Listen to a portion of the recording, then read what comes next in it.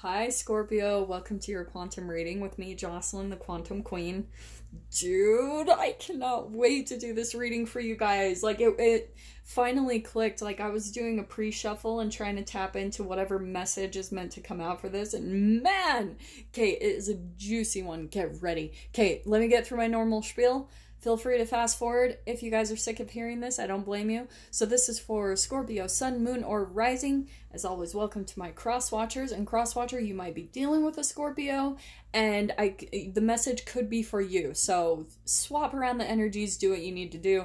This is a general message, so if it doesn't resonate with you, it's probably not your message. Please don't try to force it. And if you guys would like to book a one-on-one reading with me, you can find my information down below in the description box. Also, if you guys would like to make a good karma donation, that information is also located down below. And, it's already coming to me. Yeah.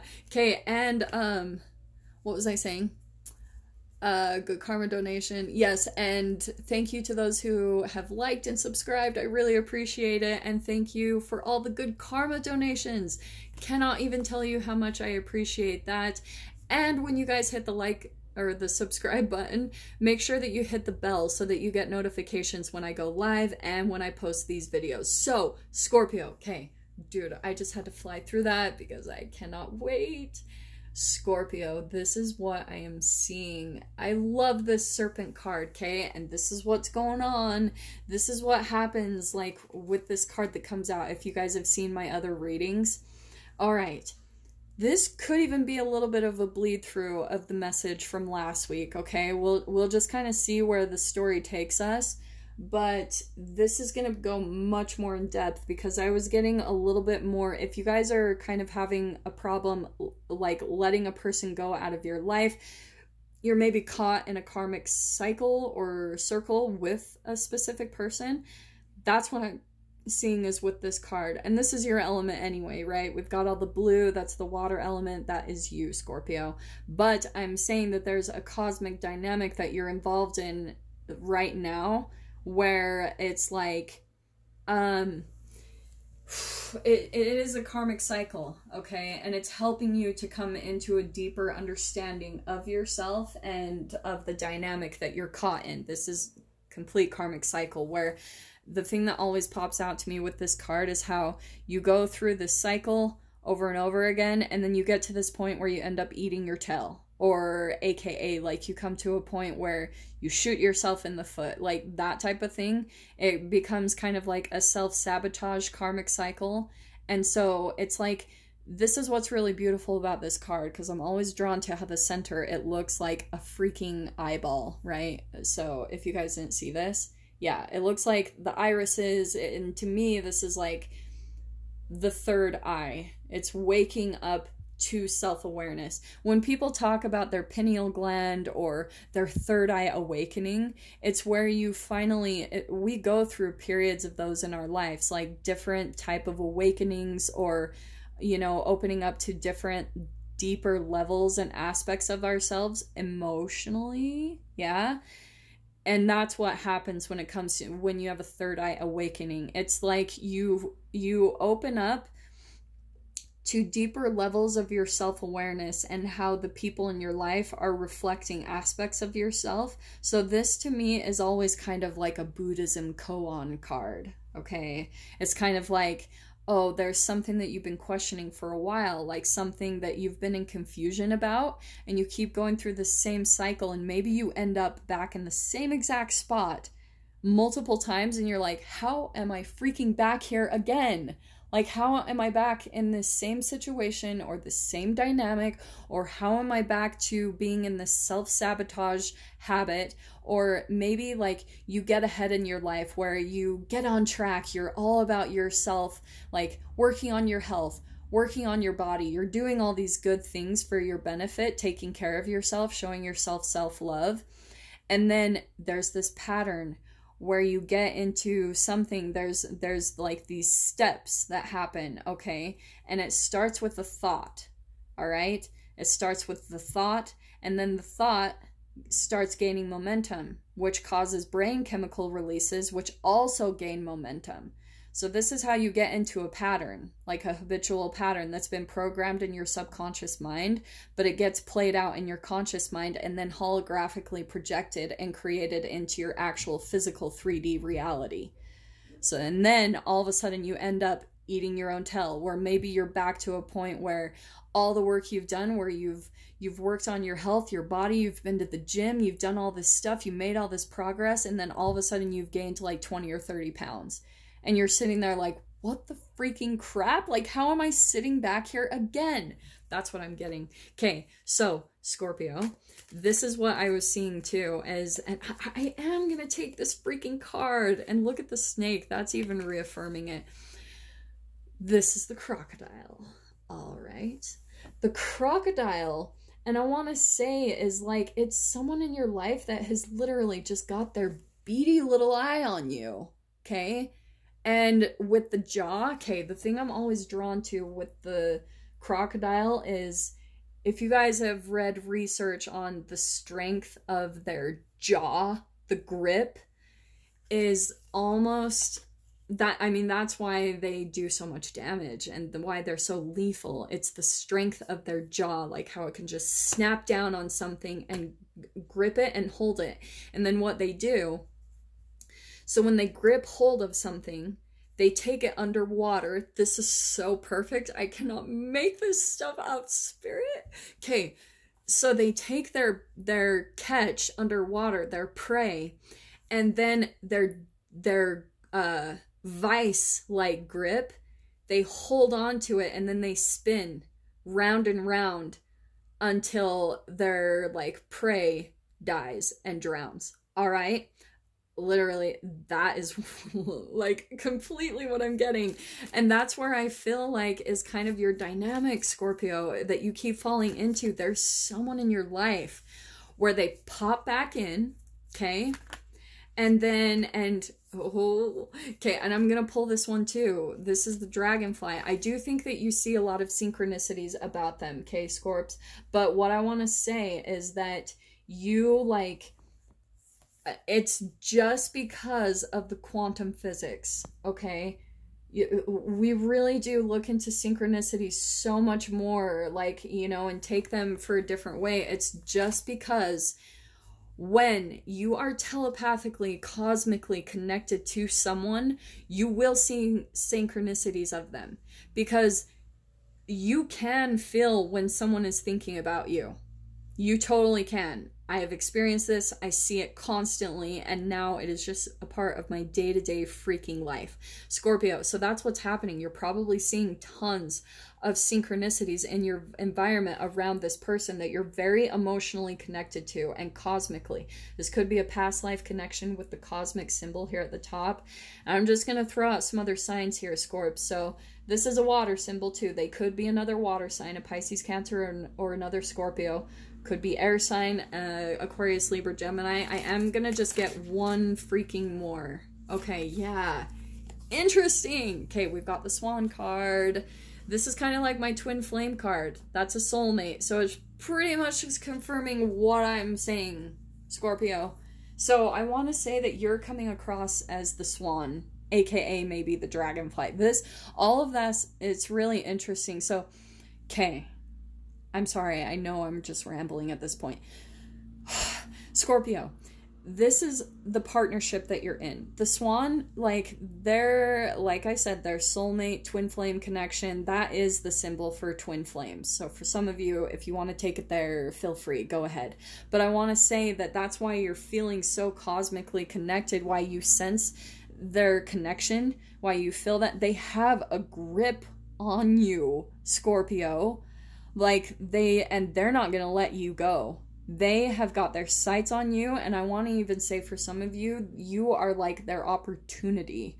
They see something about you, and they're not going to let go. They've got that death vice-like grip on you where they're not letting you out of their sights. But what's interesting is there's this mirroring going on, right? The twin flames, it's all about mirroring, like unhealed pain, karmic cycles, all that type of stuff. So here's where we come back to the sea serpent, okay, Scorps? You are in a cycle with them, okay, where they kind of come back in, and it goes back to what I was saying at the beginning, where you kind of end up being back in a cycle. I think that they kind of take you through this roundabout spin where they spin you under the water until, like, pretty much what I'm trying to say. Sorry, let me shut the window because that's starting to bother me. Pretty much what's happening is they will come in and they kind of, they like spin you underwater, kind of drain you of your energy, and it kind of takes away all of the progress that you have made. Like, everything that you have done. Because they come back in and it's like an energetic, like, cycle, karmic wheel cycle. And that pretty much what they do is they just come in, they get your energy, and then they flit right back out. Okay. Now, what's interesting with this Swan card is Scorps. They are mirroring the part of yourself where you almost self-sabotage, where you give up your boundaries. Okay, this is for one of you specific ones, but I sometimes get this message.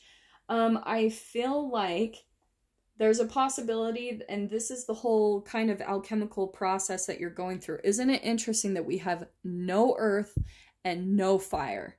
So I want to say, with the lack of those two, there's not a lot of commitment here. There's no grounded, earthy commitment here where this person is being very stable. There's an emotional connection. There's a telepathic, a psychic connection. And there's maybe an intellectual connection. Maybe the communication comes in really fast. But they are ultimately helping you transform. They're mirroring all these emotional aspects of yourself where you maybe sabotage your own success. You eat your own tail. You shoot yourself in the foot. And it's you have to look at the step-by-step process that leads to you where you end up eating your own tail, or where you lose all the progress that you've worked towards for a while, okay? That's what they're mirroring and showing you. They're showing you how to keep your boundaries. So you've got to really, this is where the self-awareness is going to come in, and holy freaking crap, we're at 12 minutes. This is where your self-awareness comes in, the third eye awakening, a deeper level of your consciousness, of your own patterns, because this person is waking you up to your own transformation process. You've got to start taking this self-awareness where you look at the trigger point, okay? Look at the point where you start letting go of all of the work that you've been doing. What's the thought that leads up to that? What is the emotion, the brain chemical release that then gains that momentum, okay? And then all of a sudden you spin into this cycle. Let's dive in with the tarot, shall we? Yeah, let's see what comes out for Scorpio on this, dude. I'm going to try to jump into this. I am going to provide an extended reading on this one because this is juicy. Yeah, and look, we've got the moon card. So it's just reiterating. I think there's some things about, yeah, I'm going to start pulling from there. There's some things that are still, this is illusions, like straight up, boom, illusions card. But this is also subconscious, habitual patterns. This is things about your own patterns in your life that are going to start being illuminated from this connection, okay? Because I think that you sometimes come into relationships or people that are more possessive. They want you to themselves. And I'm going to see what else comes out, but ooh, I'm going to put that one just right over there because that is just lovely popping out there. Scorpio, I think that you kind of come across people that expect you to live a certain way, or they like place all of their demands, their emotions on you. They just unload their emotional crap onto you. And then you're left kind of sitting there back in this dynamic where you're not feeling happy and satisfied. You lost all of your progress that you had worked towards forever. Look at that. This is my karma card. So this is what's happening. And I am going to take it upside down because what's happening, Scorpio, is that there's this subconscious patterning, chemicals within inside of you, because karma, people think it's this like crazy woman running around punishing everyone. No, it's whatever brain chemical releases that you have in your cells the receptors on your cells, there's a specific receptor for each brain chemical.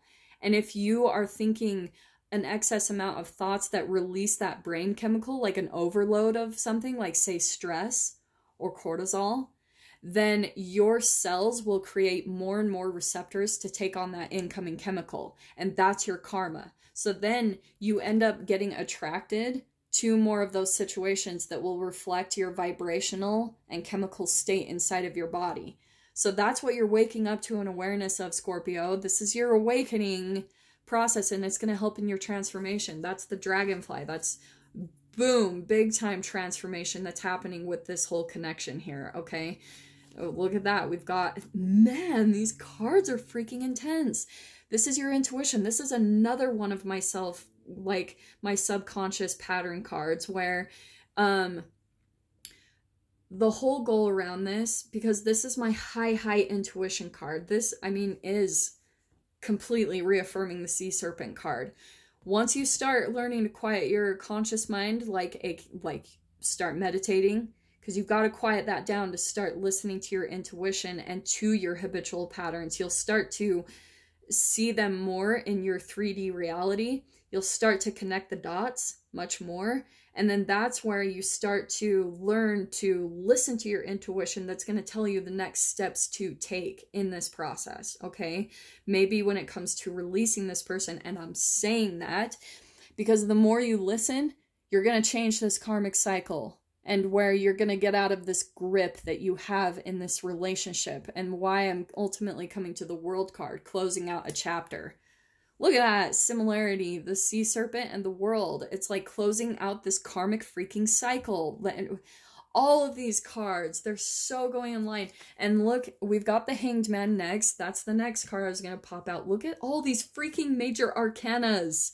This is insane, Scorpio. This is a huge chapter that's coming to a close in your life, because I think some of you are starting to see it for how it really is. You're like, what in the freaking crap? Like, every single time this happens, and your intuition is speaking to you. I know it is. Like, and this is how I'm going to tell you what happens, okay? Look at this. Okay, I'm going to take these two cards, all right? So, this is my tradition card. When it's right side up, it's like the way that it's popping out to me today. So first of all, this is divine guidance, okay? Your guides are your spirit is there working with you, trying to work you through this dynamic so that you can close out this chapter or this relationship or this environment, whatever it is that you're dealing with. But here is where it's going to turn upside down. This is like my non-conformist card. This is like an activist card. It's someone who's like more rebellious. They're like, they rebel against even themselves. So I think, Scorpio, you might be seeing the pattern of the way that you do things, that it's not even yours. It's like old chemical crap passed down from your parents, and you're starting to see it, and you're going to start rebelling away from the old way that maybe you've seen things done in your family. The Hanged Man upside down, like both of these cards upside down, I freaking love. Because I think, Scorpio, you've been stuck for a really long time. That's where you felt stuck. This is where you're getting your perception shift, like seeing things, like this is a complete 360-degree change in perception where your whole reality has almost been shifted upside down, and you're like, whoa, I finally see it. And this is what I'm going to tell you is the key to that, okay? Anytime you feel confusion around a person, or disappointment or dissatisfaction, when you feel that, and like one thing is one way, one is another, that's your intuition speaking to you. Because when you have that split aspect within yourself where your intuition is saying, hey, here's a red flag, this is what's happening. And then there's another part of yourself where you debate with yourself, that's your key right there. And that's where I want you to look at, like, where's that moment where the confusion comes in, where you start to question yourself? Because that is your chemical, your karmic pattern. That's what's getting you started down this path to where you end up self-sabotaging, shooting yourself in the foot, and you don't, like, you're kind of moving away from your own self-mastery, okay? Like you move away from even your own self-discipline, okay? This is what's really beautiful, because I think that now you're going to start seeing it. You're going to close out this chapter, stop doing this cycle, whatever it is with this person, or whatever cycle that you're caught in. And then here you are jumping in your chariot, moving forward. So here's what's coming. Okay, Scorps, it's all really positive. And I am blown away by 1, 2, 3, 4, 5, 6, 7 major arcanas on the board. That is, I've never seen that. This is a huge, I have the chills right now. This is a huge cycle that you're going to be coming to a conclusion on. Oh, freaking man. So, okay, that's where I'm going to leave it, Scorps. I am going to like dive into this further in the extended portion. And I am so curious where this is headed. Like if I do think there's something new that you're moving into with this Chariot card once you put a close to this energy, to this chapter. So yeah, if you guys want to follow me below, I have not started a Vimeo channel first because I have had requests for extended readings. And I want to see if enough people, like if it's going to be worth it for me to start a Vimeo channel before I do anything. So here's what I'm going to do. If you guys want to unpack this further and see what happens, go ahead and click my PayPal link below. Send a $10 donation, and in the description, just put your email address and put Scorpio below. And then I will email you the link to be able to dive into this much further. Okay, Scorpio? So yes, this is amazing. I'm so excited for you and your whole transformation process. This is huge. I cannot say that enough with the cosmic and all the majors that came out for you today. So yes, if this is kind of where we leave things, I will see you in your next reading. And if not, I will see you over on the extended portion of this reading. Sending you so much love. Take care.